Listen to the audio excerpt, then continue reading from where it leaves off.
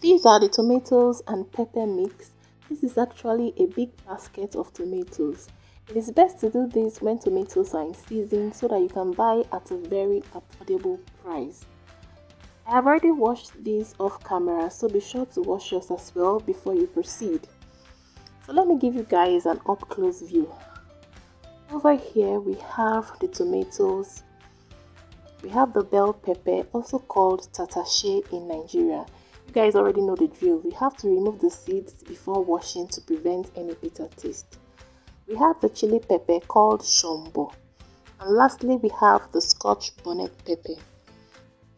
So this is just too big for me to blend at home, so I'll be taking it to the mill for grinding.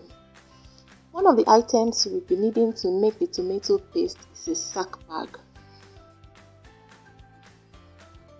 A muslin bag also works well for this. Once you grind the tomato mix, you pour them into a sack bag or a muslin bag and allow the water to drain off before you transfer into the kitchen sink. I usually let mine stay overnight. Another item you will be needing to preserve the tomato paste is a breakable bottle. And for this, I'm using a mayonnaise bottle. This is a great way to reuse these bottles.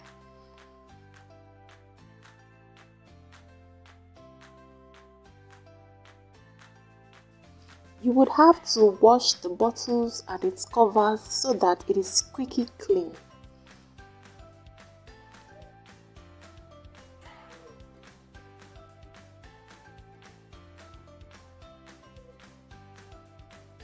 I take it a step further by boiling the bottles and its covers in order to kill any germs that might cause the tomato paste to sour.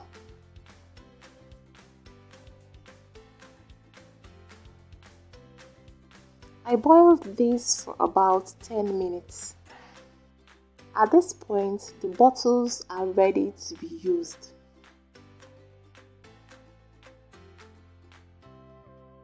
Once the tomato paste is completely drained, I transfer into a pot and cook on low heat to prevent burning. Once it is properly heated, I open the pot and leave open until the water dries completely.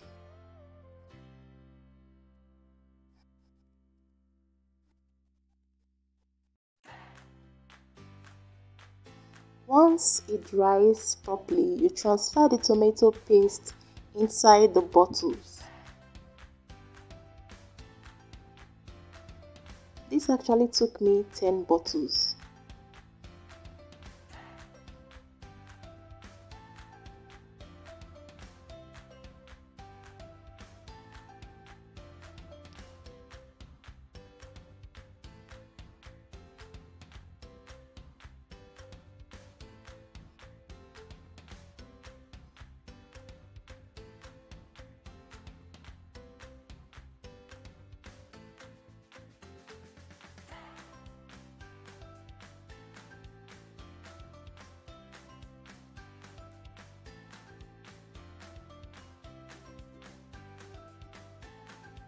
After that, you coat the cover with some oil before closing.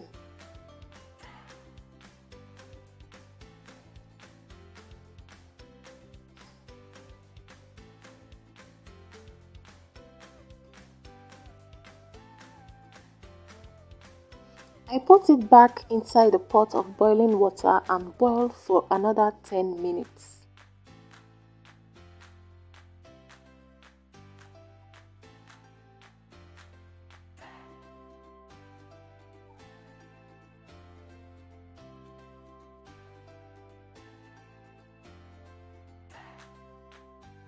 And then your tomato paste is ready. You can just keep this on your kitchen shelf and it can last for up to a year without freezing or refrigerating. If you have any reason to open this bottle without finishing its contents, you can just put the bottle with the remaining tomato paste in a pot of boiling water and boil for another 10 minutes before returning to the kitchen shelf. So there you have it, guys. We have come to the end of today's video. Bye.